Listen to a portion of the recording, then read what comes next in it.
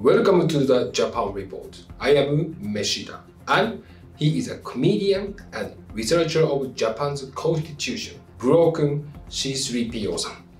Hello everyone, I am a broken C3PO. Nice to meet you. What the hell? No, I'm Ken Suzuki, Meshida-san.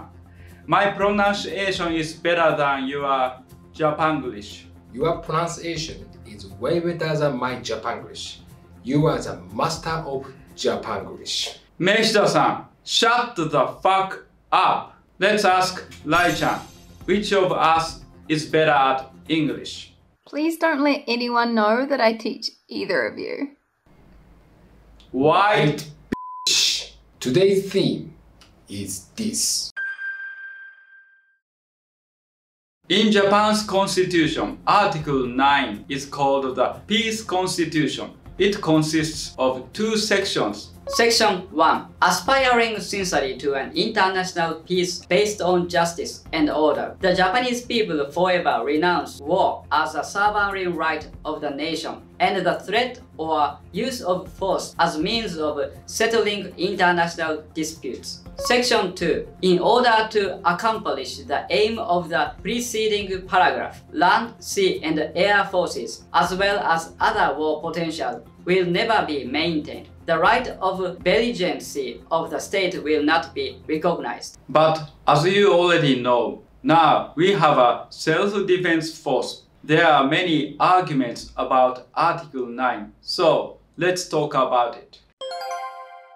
In Japan, we passed the first modern constitution in East Asia, the Meiji Constitution, in 1889. But after World War II, under American or GHQ occupation, Japan was forced to revise the constitution by America. So, why did they ask us to revise it? America needed Japan to renounce war. This was because on the battlefield, the Japanese army was strong and crazy. So they were scared of our crazy fighting spirit or kamikaze spirit. So they decided to demilitarize and weaken Japan so we could never threaten America again. Even nowadays, America's strategy is still working. We Japanese are weakened and have become the minions of America. But secretly, we Japanese have also successfully weakened America. Through exporting anime and games, we make young Americans weak like Japanese.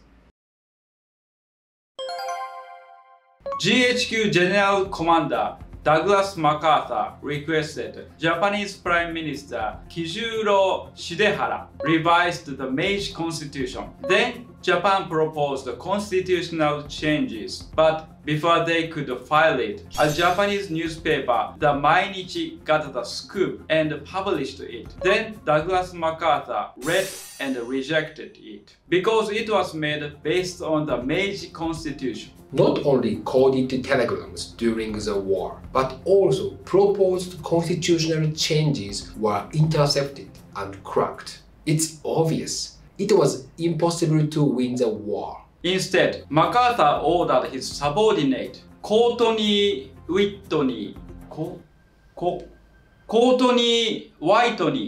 to make constitutional changes.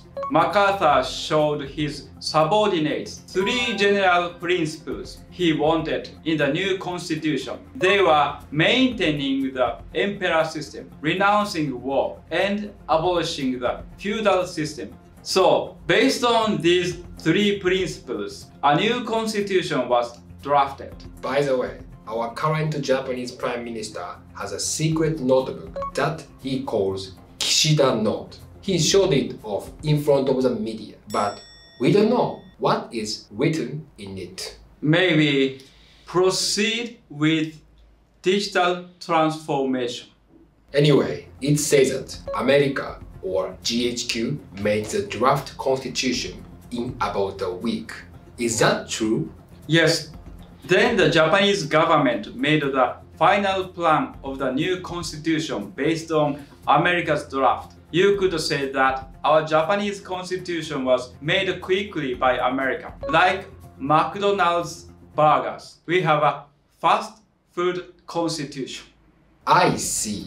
American fast food is famous for prizing speed over quality and is known for being low quality. That's why our Japanese constitution has auto-Japanese expressions or is grammatically incorrect. But why did they rush to make the draft constitution? The reason why GHQ made the constitution quickly was in 1945. The victorious countries decided to create the Far Eastern Commission, and they would decide the Allied policies for the occupation of Japan. GHQ also had to follow their orders. Because of that, GHQ had to make a draft constitution before their first committee was held on 26th February 1946. Among the victorious countries, some countries claimed that the Japanese emperor should be accused as a war criminal. It says that MacArthur decided to maintain the emperor system after meeting Emperor Hirohito. He reported to the White House, "If we accuse the emperor as a war criminal, it will cause turmoil, and we would need to increase our army in Japan." He thought before the Far Eastern Commission intervened in the occupation of Japan, GHQ should proceed with revising the constitution. MacArthur might have thought if they left it to Japanese politicians, they would have thousands of meetings and nothing would change. And while Japan was busy with discussing how to protect the emperor, the Far Eastern Committee might decide to prosecute him. But was it allowed for victorious countries to revise defeated countries' constitutions? Meshida-san, history is made by the winners. Have you ever heard ABBA's song? The winner takes it all, the loser stands small. Beside the victory, that's our destiny.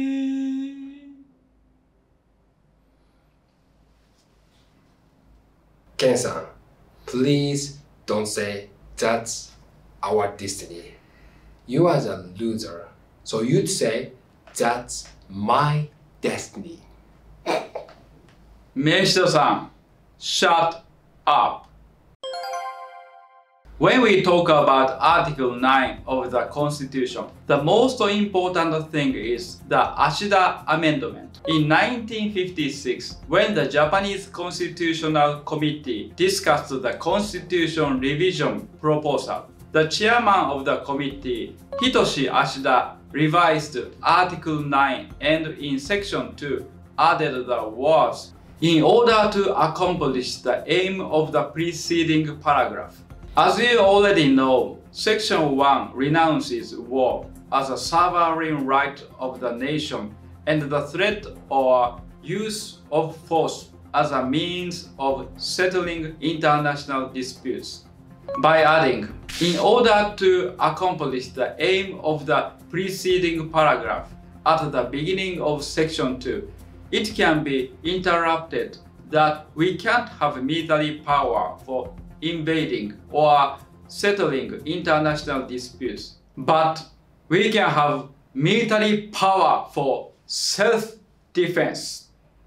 Hitoshi Ashida said in his book, there are premises in international law that all countries have the right to self-defense. So, by putting this one sentence in the Article 9, it made it obvious that we can use military power to defend ourselves. Even though the Bible says, "Love your neighbor as yourself," Christian people divided into branches and fought with each other to protect their beliefs. Although we have dictatorial neighboring countries that aim to get Japan's territory, imagine if we didn't have any military power, if we just believed in peace and said, "Love your neighbor as yourself," what would happen?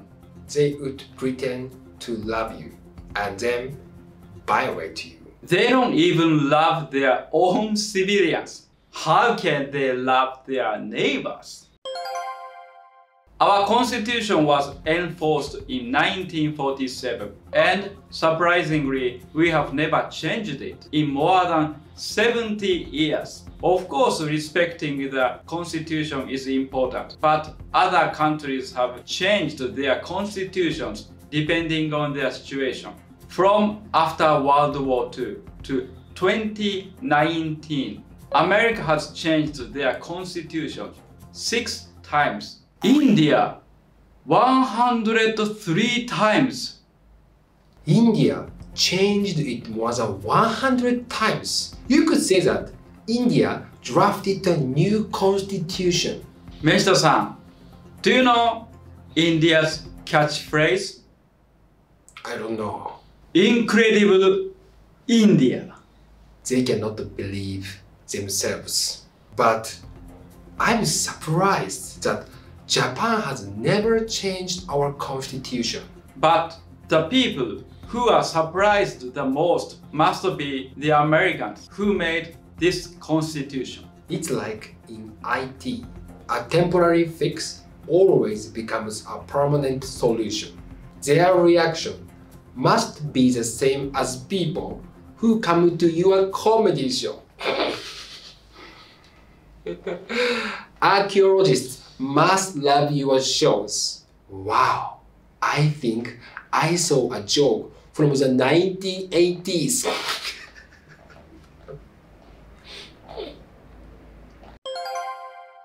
In 1950, the Korean War occurred and the American soldiers who stayed in Japan had to go to Korea and join the war. There were no self-defense soldiers in Japan. So, GHQ ordered the Japanese government to make a National Police Reserve. After that, it changed into the National Safety Forces and it became the Self-Defense Forces in 1954. You could say America demilitarized the Japanese army and then revived it. Our army is like Jesus. It came back to life to protect us. But our Article 9 stated that land, sea, and air forces, as well as other potential war horses, will never be maintained. Our self-defense force is made by the US, so the size is much bigger than expected. Many Japanese constitutional scholars say having a self-defense force is unconstitutional. But the Japanese government believes that the preamble of the constitution confirms the right to live in peace, and Article 13 declares the right to life, liberty, and the pursuit of happiness. So, if we are attacked by a foreign country, we have to protect our citizens' right to safety that were guaranteed in Preamble and Article 13 of the Constitution. So, we are permitted to carry out minimum military operations for self-defense. I see. The Japanese constitution isn't understood or reread. It's like Japanese people. You have to interpret what the Japanese people mean, not just what they say. The Japanese constitution is like a Japanese husband. They believe that even though they don't say I love you, their wife feels it because they can understand the meaning behind the words. Unfortunately, most of the time, the same as Japanese wives, constitutional scholars can't read the meaning behind Article 9. Self-defense forces exist to defend our country, but our self-defense forces have a big problem.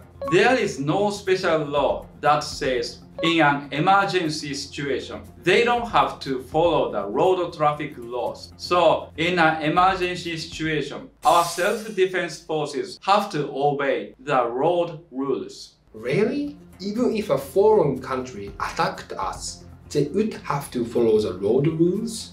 Yes, there is a big risk that while they are waiting at a red light, we might be invaded and our tanks have turn signals, so they have to signal when they turn, and it's easier for the enemy to hit them. Worse, our self-defense is regulated to use minimum military power. So they have to defend our country from foreign attackers with maximum military weapons using minimum military power.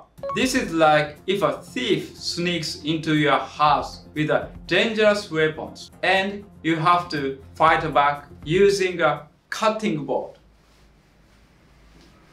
We will probably not have the chance to defend our country using military power because Japan is well known as a spy haven. So our country is already full of spies. Before, we need to fight for our houses. Our houses will already be secretly bought by spies.